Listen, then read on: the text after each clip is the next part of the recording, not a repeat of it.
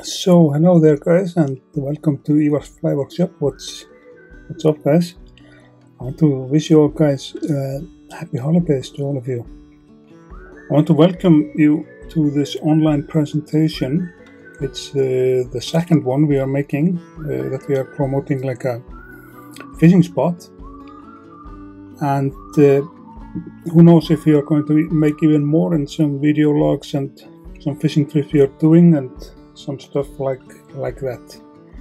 In this video we are going to travel a little bit and have a look at one of my favorite destinations that I go fly fishing in Iceland.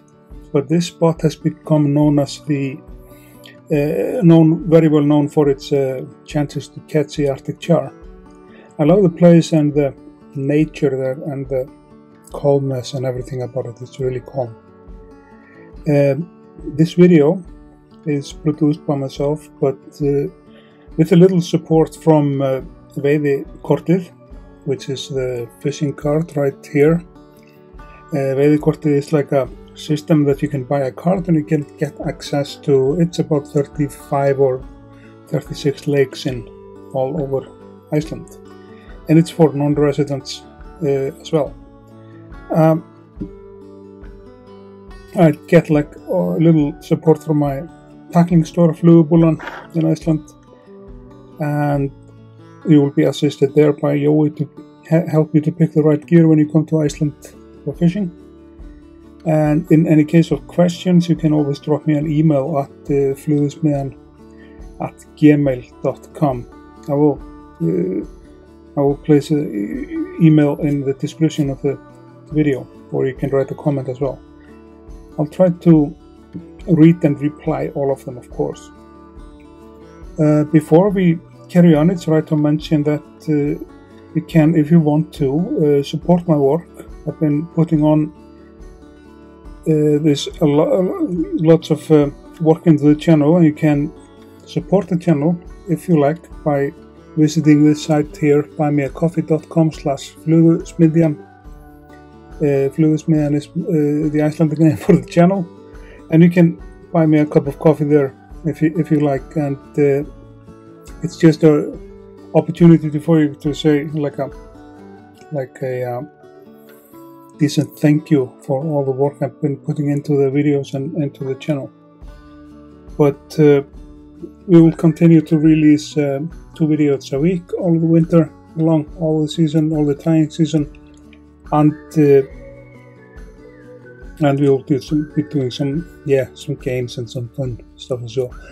Even though we have this option for donating the channel, the videos are going to be free, of course. It's just an opportunity for you guys. Full steam ahead to the next slide. We are traveling over from the place where I live. That is right about here in Bíldalur, up to this hill. It has a beautiful view over Hraunsfjörður, and we are heading over the Breiðafjörður Bay to Hraunsfjörður. Hraunsfjörður is a place we are going to learn about in this online lecture. And we take the ferry over the Breiðafjörður Bay and visit Hraunsfjörður. Hraunsfjörður is a matter of maybe 15 minutes drive away from Stykkishólmur on the northern side of the Snæfellsnes peninsula. A bit about myself. My name is Ívar Örn Hauksson. I've been fishing and hunting for over 30 years. Master's in law in 2019. I'm a father of two boys, and I run this YouTube channel, Ivar's Fly Workshop. And it's correct to mention that these slides we are having a look at here about the biology and the ecosystem in the lake, they are just based on my experience as an angler. I'm not a scientist or professional about the nature, not at all. But where is Hraunsfjörður located? I'll tell you guys. It's right here on the northern side of this huge peninsula that goes here, which is called Snæfellsnes. It's really pretty. You can do that as a day tour from Reykjavik if you visit Iceland. It's right here. We can zoom in, and Hraunsfjörður, the lagoon or the lake we are having a look at, that's right here where we are, where I'm pointing the mouse. It's on the northern side of Snæfellsnes. It takes you about 2 hours from Reykjavik to drive, and it's located right between Hraunsfjörður, that is a fishing village, and Stykkishólmur. It's another fishing village. It's kind of between the two of those. And the destination from Reykjavik is about 180 kilometers or 110 miles. And there are plenty of stops on the way to pick up something to eat or fuel up or whatever you need to pick up. Here you can see the way marked on the map all the way to Hraunsfjörður. It is possible to camp by the lagoon, but there is also accommodation to be found in the area by some local farmers or guest house or hotels in Stykkishólmur or Hraunsfjörður. It's also possible to camp by the lake or in the lava field, the Berserkjahraun lava field. That's an experience. It's a really cool spot to camp there, and you can be absolutely on your own. This map I got from something called Apple Maps. I just realized that I had access to it since I'm using an Apple product. But they have really good aerial maps and photos, so we're using them. The lake is that large, or the lagoon, it's like a tidal partly, so there is like a seawater that comes into it, or the dam sometimes, and the water level varies because of that. We have to split it up in parts and speak about each part in a row. We cannot do the lake just like this from above. We will have a closer look at that later in this presentation. Access to the lagoon. Here's the garden and the beginning of it. The access to it is that you drive Road 54, and this way here will lead you to Hraunsfjörður. The opposite direction will lead you to Stykkishólmur, and the way we came from. And you can do like a left turn into this road, which is 558, and you can go like around here. It is gravel, you have to pay attention to that, and a normal car can do it, it's no problem, but when you're going in here, where I'm pointing the mouse here, I would suggest an SUV. It all depends on kind of the condition of the road, but I took my Toyota a few times here and it's not the best car for it. It's a bit too low. This is not from the eruptions in or around Hraunsfjörður, but Hraunsfjörður, or lava, it basically means lava fjord. This picture I took from the volcano when I hiked up there in May this year, the one that was active at that point in Iceland. But we are having this picture here because we're going to do a little geology, have a little bit of a look on the geology. You can see all this here. This is a lava field called Berserkjahraun. This is not large, this is only 14 square kilometers on the in size, and that is just like a stamp, or it's really small compared to some of the bigger lava fields we have in Iceland. It mainly came from those two craters here, Rauðkúla and Grákúla, and it is about 4,000 years back that it erupted. It is what we called apal lava or AA lava, so it's lumpy and rough, but at the same time very beautiful.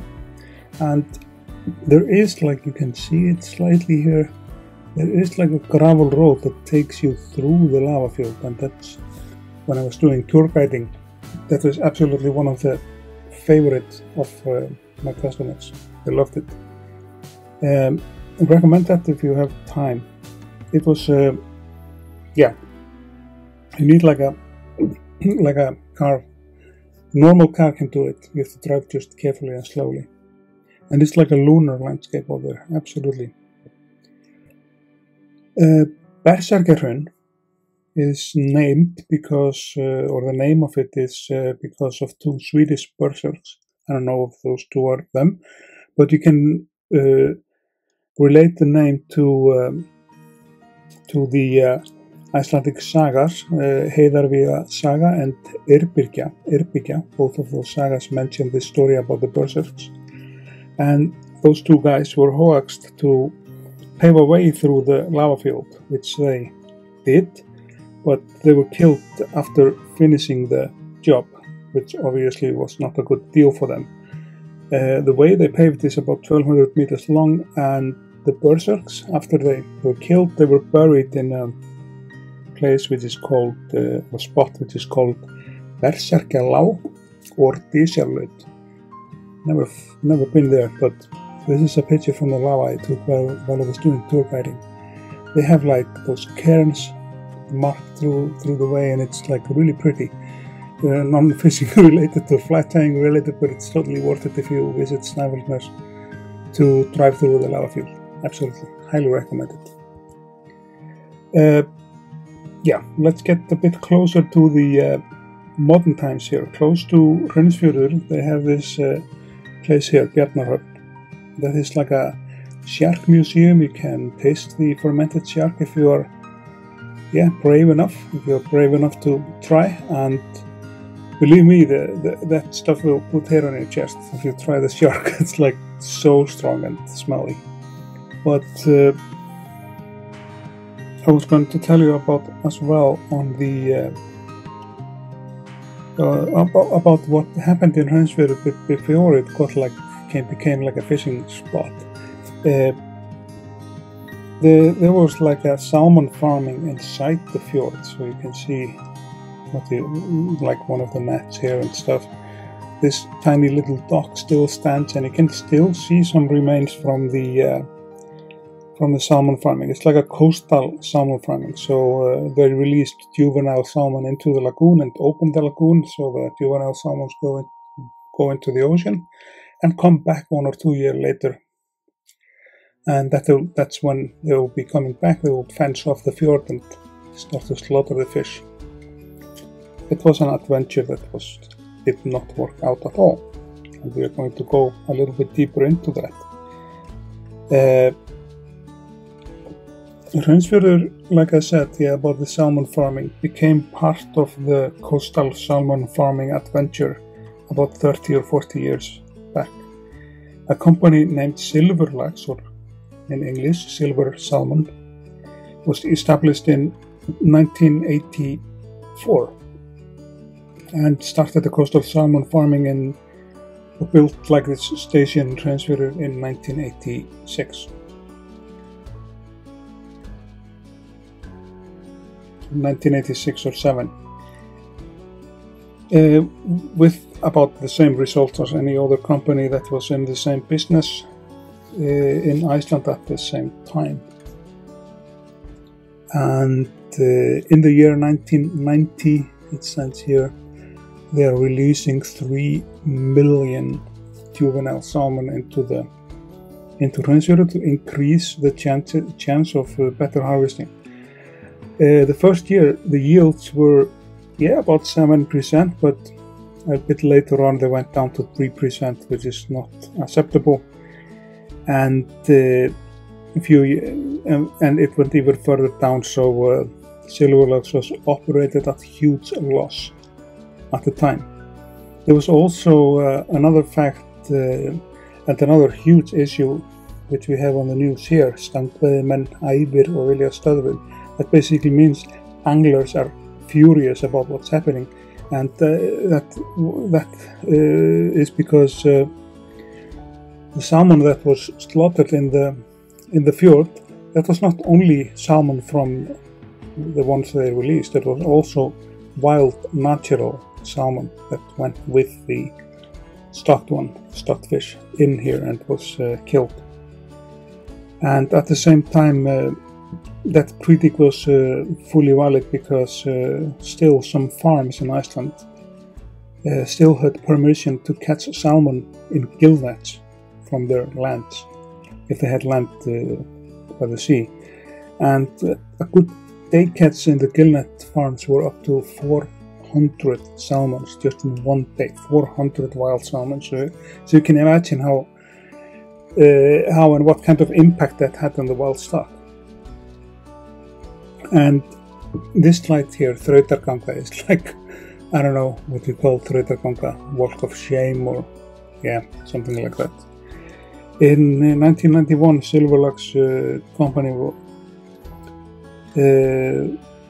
got like a 91 million kroner from the government, recalculated today that will be about $2.4 million. And in 1994, the government allowed Silverlux to take a loan from the government for about 50 million kroner, and that is recalculated into US dollars. That will be about 1.3 million US dollars. So that is just a huge amount of money they were putting into this. That was not enough, because in the year 1995, Silverlux declared bankruptcy, and at the point, the debts of Silverlux was about 500 million Icelandic kroners. That would be about, if you recalculate it to modern value, that would be about 11.5 million US dollars. And the loss, or the total loss of the Silverlux company and the investors, was no more or less than 46 million US dollars. That is huge amounts of money that they lost in those few years they were running the company. And we are only speaking about Silverlux. There were like so many companies trying to do the same business here in Iceland that all of them went bankrupt. And while studying law, some of those judges, not Silverlux but similar companies, some of the issues went all the way to the Supreme Court. So that's why I know this, and why I'm showing this, guys, showing this to you guys. So they went bankrupt in 1995. There are still, like I said, still some ruins. The dock still stands and stuff. There is some concrete stuff here and nets and some stuff still left there. But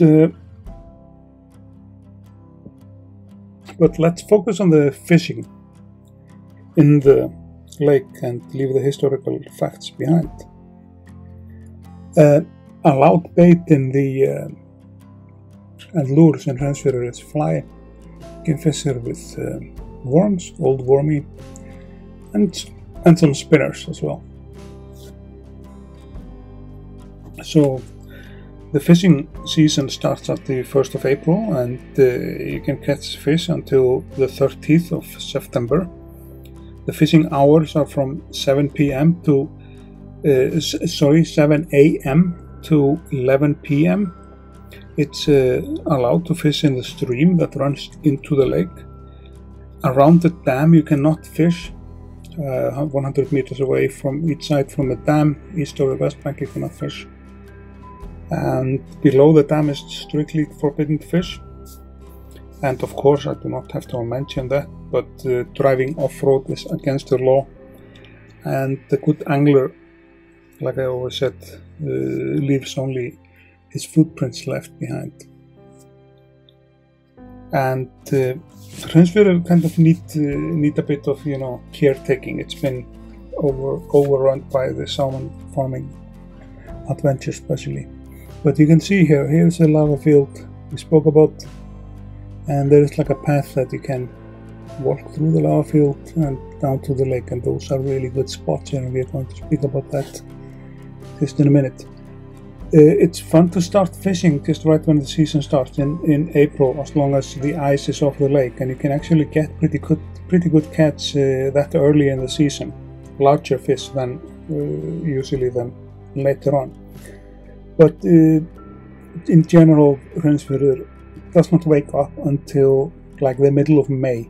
You can get lucky earlier, but it all varies on the season. There are no facilities by the lake, so there's no toilets or loo or anything, so you have to be aware of that. And the next facilities are by in Stykkishólmur or Grundarfjörður. If the ice is off the lagoon on the 1st of April, you can get lucky and you can catch some decent fish there. The lake is rather cold even during the summertime, and the deepest part of the lake is, I read, about 30 meters deep. It's quite deep. That means the sun never gets to warm it up properly. Hraunsfjörður can be a demanding fishing spot, all of the lake. Some parts of them are usually almost always lifeless. There's no fish or anything to be seen there, but some other parts always have some life. Also, one thing that you have to look at, the wind direction can affect the bite and the catch, and the worst direction for fishing there, from my experience, is if it's blowing from the south or the southwest. Usually if it blows from that, I'm not spending time to drive all the way up there. Here is an excellent slide from the site fos.is. It marks like the genuine or general fishing spots in the lake, and it's a really nice site, fos.is. It's like the phone book of anglers here in Iceland. So there's so much information in there. All in Icelandic, of course, but still for us Icelanders, an excellent site. So we start this area here is the first one we are going to have a look at. Then we are going to have a look at this here, and then this here, and then we're going to move to the end of the fjord. And we start here in where the Thorsá river or the stream runs into the lagoon. And early season, I would say these are the really good spots here, even on the other side here. You can fish actually all the spots in the lava area, and you will go into that on the next slide. You can find fish here in this tiny little bay here called Búðavík, and often it's easy to spook them here, but you can try to sneak in with your dryfly. It can get really funny. All the spots, the red dots here that I marked in is spots that I personally caught fish on. I keep my own fishing diary and it's pretty accurate. So I've been fishing in Hraunsfjörður for now about 10 years.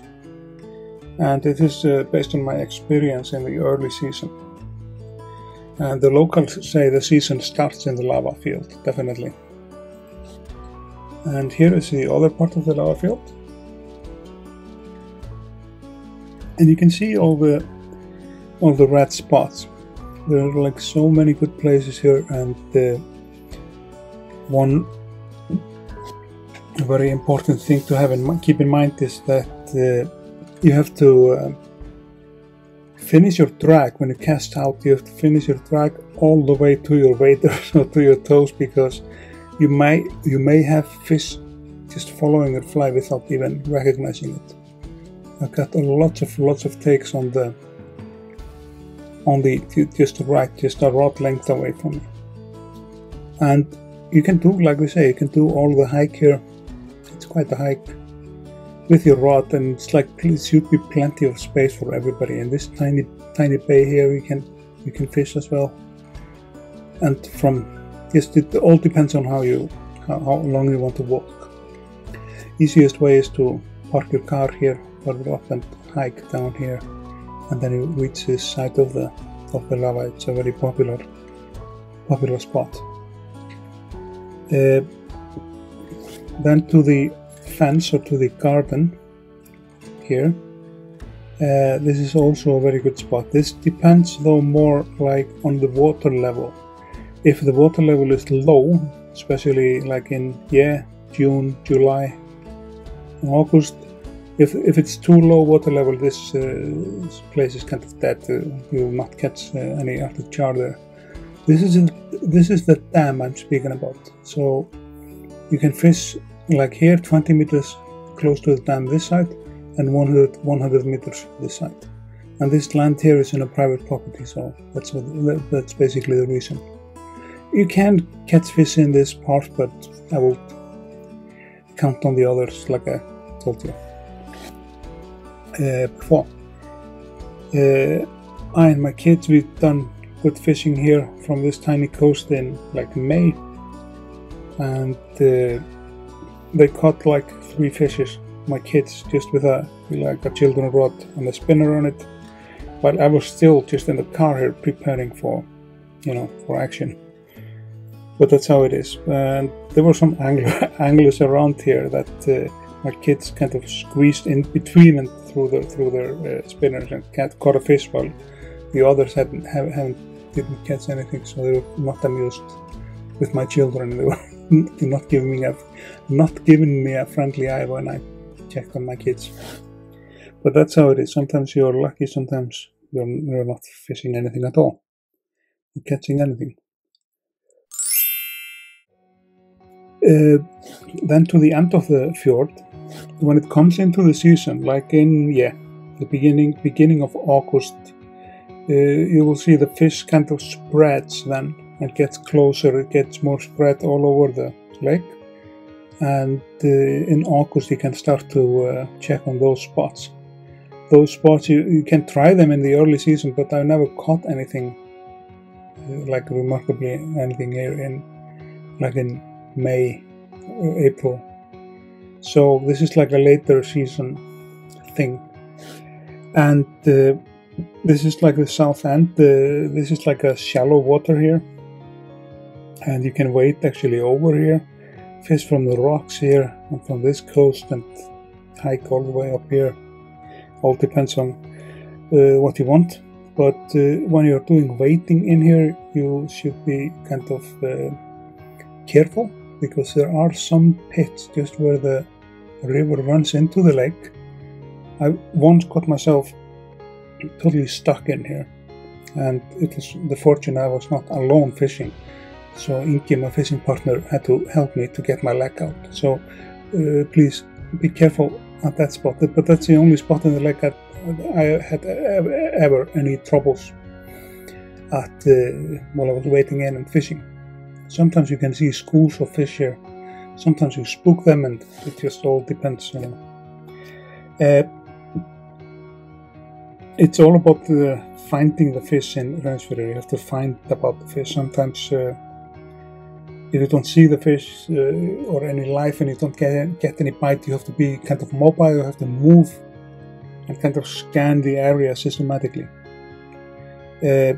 Here in the corner here, I and Ingi, my friend, we caught like one time 40, I'm not kidding, over 40 fishes, 40, just in a matter of hour here.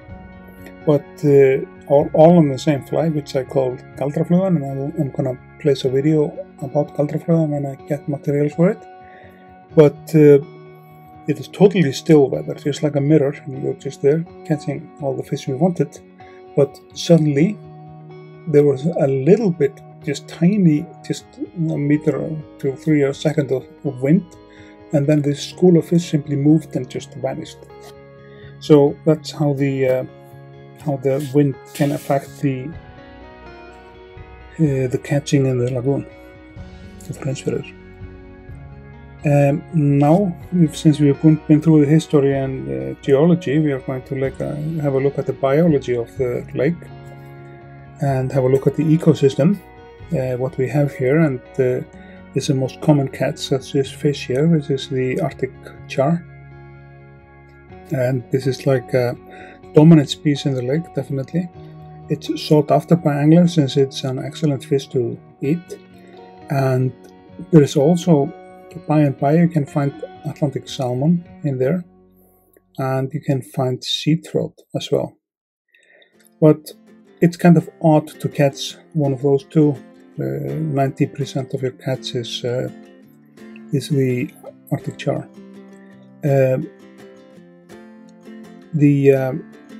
I've caught eel in this lake, not me, but a friend of mine, and not on a fly, but on a bait. And it's not often caught there.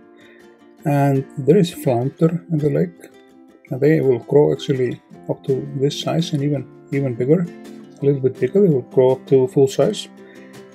And it varies how popular it is among anglers to catch one. I have not heard about if there is like a local Arctic char in the lake. I think there is only like a sea-run one. And I only heard like one story about rainbow trout in that lake, but rainbow trout is not natural species in Iceland. So if you catch a rainbow in Icelandic nature, that's definitely a fish that escaped from some fish farms. And it has then sticklebacks in the lake. Not many of them, but you can use like flies that imitate something like that, or tiny, like a minnow or something that imitates like a little fish, and it's gonna work fine for the Arctic char as well. Here is a fish that I caught a few years back there. This is like a 4-pounder. This is a sea trout.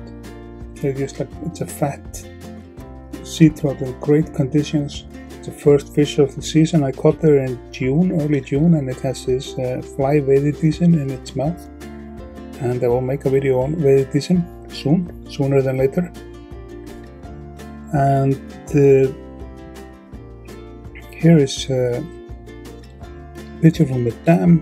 It's actually from a tour I was making. It's not fishing, any fishing related. It's way too late in the season. You see there's like frost here, snow, and a tiny ice on the lake.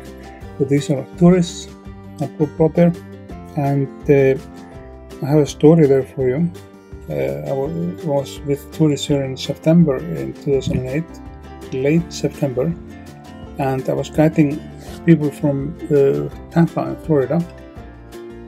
It's a group of 8 people, and they were doing like a photograph school about photography.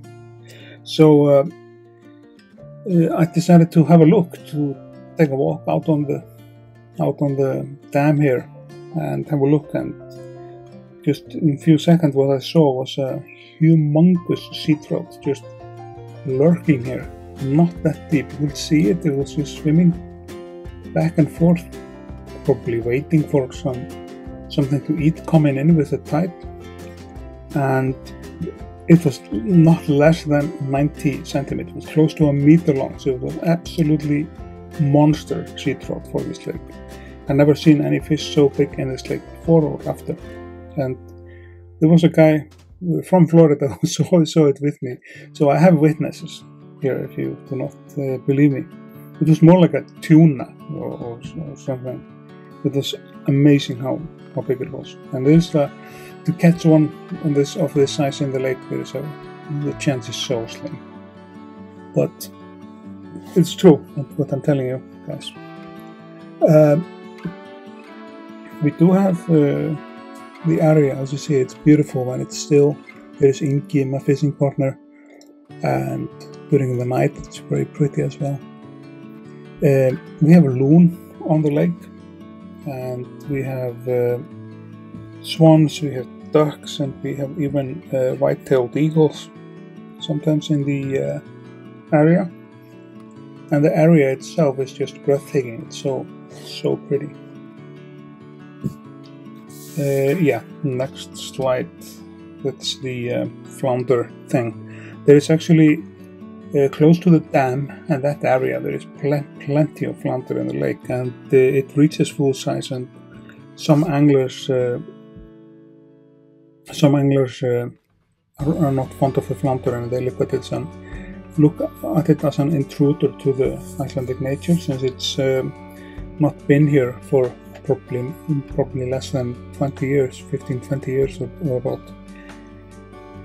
But yeah, so the flounder is kind of like a new species in the Icelandic waters. But I have another story for you, a funny story actually.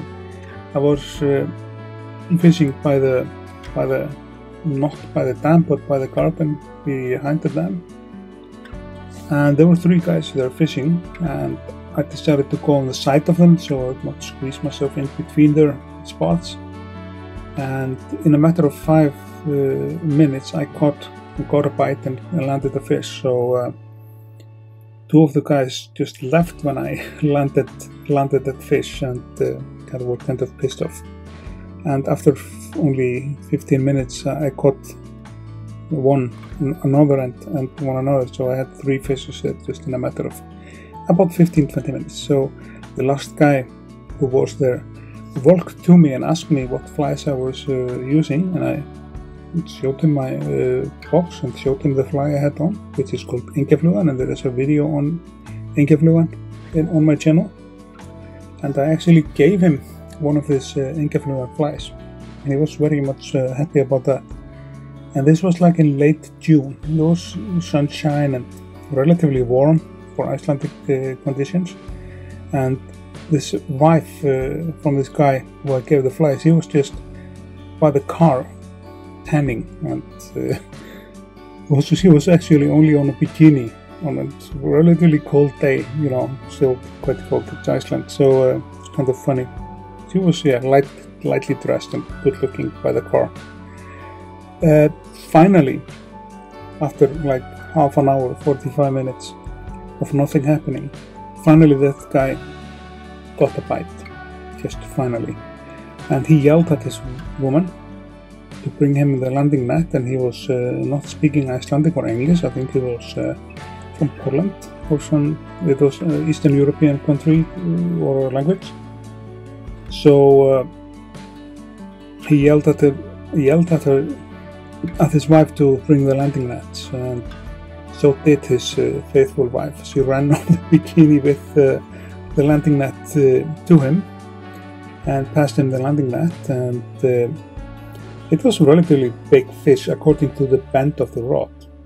But suddenly the man realized that he had a huge flounder on his hook, not an Arctic char. He was not amused. So he yelled at his woman to pack everything, just pack everything and leave. He was not amused at all. It was really funny. And he threw the fish back in the lake, frustrated, within about 2 minutes. And yeah, within about 2 minutes I was standing on the beach alone and they were just gone. It was really funny. And telling the story in Icelandic, it's even more funny to listen to. But they were not amused of the flounder catch they got. But the flounder it's an excellent fish to eat. So it just varies on how much anglers here in Iceland still appreciate that fish. So this slide is about the ecosystem, and it's about the food of the fish. It's just like a basic, slide on it. We have those marflows, or the scuds, or the tiny shrimps. We have sticklebacks, we have pupas and larvas, and we have flies, some different kinds of flies, and this is just based on what I've seen coming from a fish that I've caught in the lake. And some gnats and midges are really strong, like those tied in the size of 14 or 16. And most of the catch I've ever caught in Hraunsfjörður is on a fly called dagbjört. We have a video on that fly on the channel as well. And you can use streamers here, like to imitate the sticklebacks. And sometimes you can also use like dry flies, and it all just depends on what you have and how the conditions and the part of the season you are fishing in. Where to fish and what flies to pick for Hraunsfjörður. This is just a slide I made. Those are pictures actually from the force.is web page by Christian. And here's another picture from myself. And this is a fly here called dagbjört. And you see the match. This is the size of them. This is just really tiny midges I'm tying. And those are the ones that gave me the best results in Hraunsfjörður, like way beyond better catch than anything else. This slide is like the flies you could take there and be absolutely safe and sound with. Hraunsfjörður by Örn Hauksson is, I believe, the most popular fly in Hraunsfjörður, and it's kind of easy to get good catch on it. It's either langskeggur or this one here, krókurinn. We have both of those videos on the channel. My personal preference would be dagbjört, with or without legs. Herdís is a really strong fly in Hraunsfjörður, and some pupas like bab or kippi, like this one, and then almarún, which we just recently posted a video on the channel about. With these 6 flies, for the Arctic char, you should be absolutely solid. But in harsh conditions, like not harsh, but really difficult conditions, dagbjört tied just this slim hook with or without legs is often the answer to some catch. Here is some catch I caught back in the days before I was doing catch and release. I do much more of the catch and release stuff today, but you can see how big those fishes are, and today I would not be killing all of them. I've learned a lot as an angler, so I would be taking maybe a couple of fish back home, and we will be releasing the rest of them back to the lake. Simply because, you know, we have a saying here in Iceland: dead fish does not spawn. It will not spawn when it's dead. So for recreating and keeping the stock, you need to, of course, release something, and you have to think about the nature in that way. Actually, all of those Arctic chars were fished and caught on the dagbjört fly.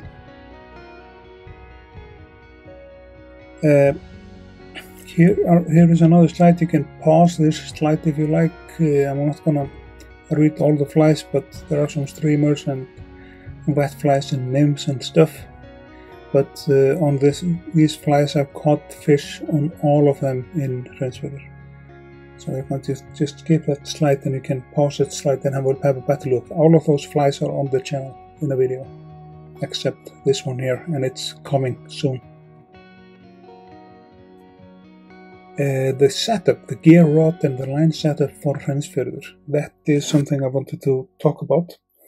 The line weight there and the rod weight, I will be fishing with a rod number. It's 5 is my favorite pick, but often in Iceland you have wind, so rod or line weight number 5 will not do. So 6, even 7 if it's windy, and down to 3 or 4 if it's like totally still weather and if you're playing around with a dry fly. You'll be using a floating line. You don't need a sinking line in Hraunsfjörður, and if you want to fish deeper, you just use a longer leader and tippet and weighted flies. And some people prefer to fish with strike indicators in Hraunsfjörður. I do not fish in still water with strike indicators, and it's just my preferences. And the drag when you're reeling in or dragging in the fly, I would say the nymphs and the pupas you should drag rather slowly, and you can strip the streamers fast to attract the fish and get the fish to attack. Dry flies in Hraunsfjörður, that's another opportunity I wanted to mention, but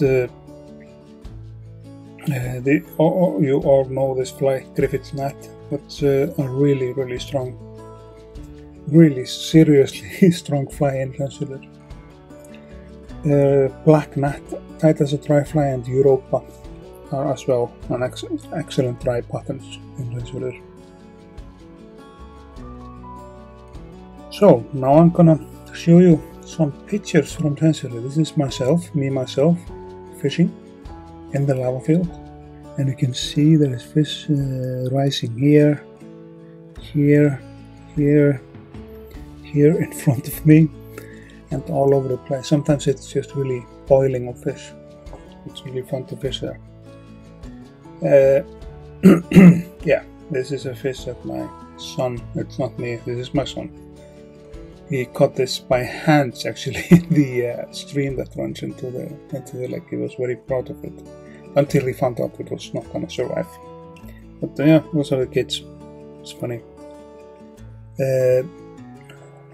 Eagles, you can see eagles here sometimes by and by, and I believe there is like a nest or something, because I've seen eagles so often in Hraunsfjörður. This is Hraunsfjörður at the springtime, like early June, and here are some cats. This is just from 2019, and this is a cat from Ingi from one day in Hraunsfjörður. This Ingi is my student kind of, both in fishing and fly tying, and today he catches all on his own, and he's teaching his son to fly fish. So I'm passing on the knowledge. Here's it's not from Hraunsfjörður, but definitely the best fishing picture that has ever been taken of me. Taken by my friend David Vilmundarsson from the law school.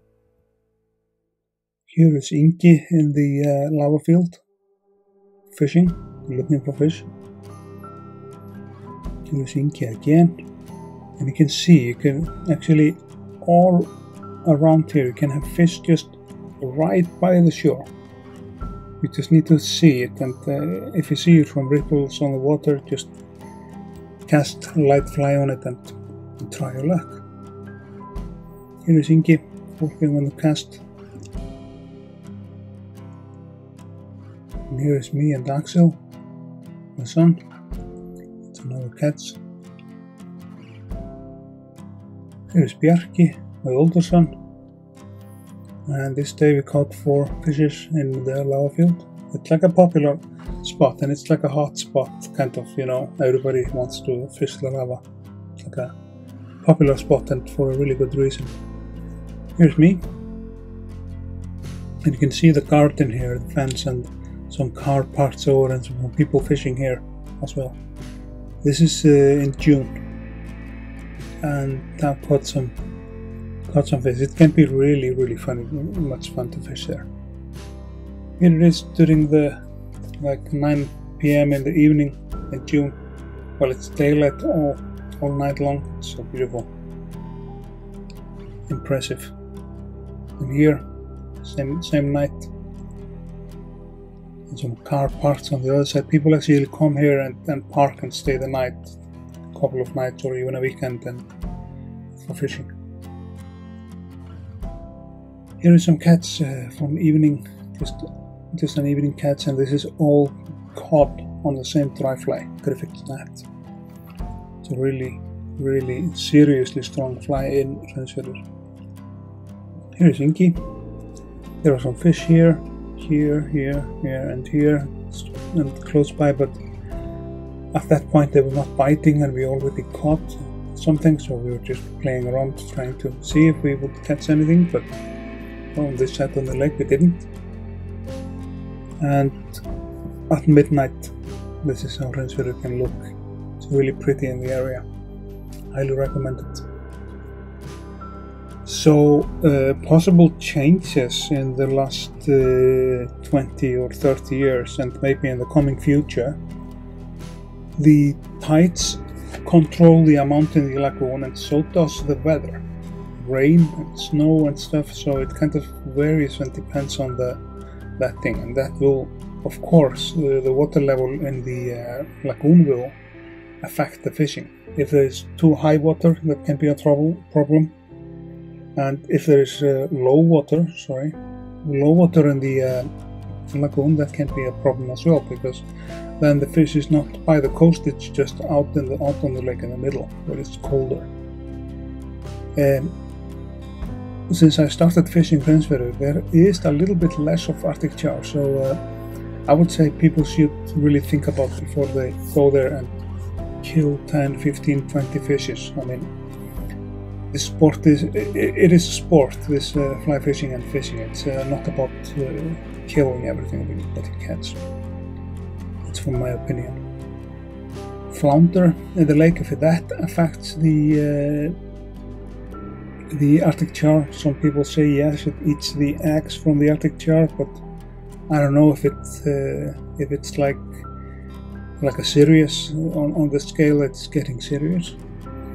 And natural fluctuations like temperature and effects like that. There's less Arctic char, and it's happening in some other parts of Iceland too. And this natural fluctuations has also to do with the food that the fish has if it goes to the ocean to eat, and the food variety there. So nature plays a big role. Hraunsfjörður, you can fish in Hraunsfjörður by going to the website Veiðikortið-system and buy the fishing card. And as I said, this is you can buy the fishing card if it's like for non-resident people as well. So same price for both. So top quality. So I guess we are done with Hraunsfjörður lecture about Hraunsfjörður. There's a friend of mine fishing in the lava. I just want to say, remember to like, share and subscribe to the channel, because we are going to make more of this content as well. And here's the references if you want to have a look at them. Those are the main references that I used during making this lecture. And here's my contact info, flugusmidjan@gmail.com. So just feel free and contact me if you have any questions or complaints. So I just want to say to you guys, thanks for watching. Remember to like, share and subscribe to the channel, and I will see you guys in the next video.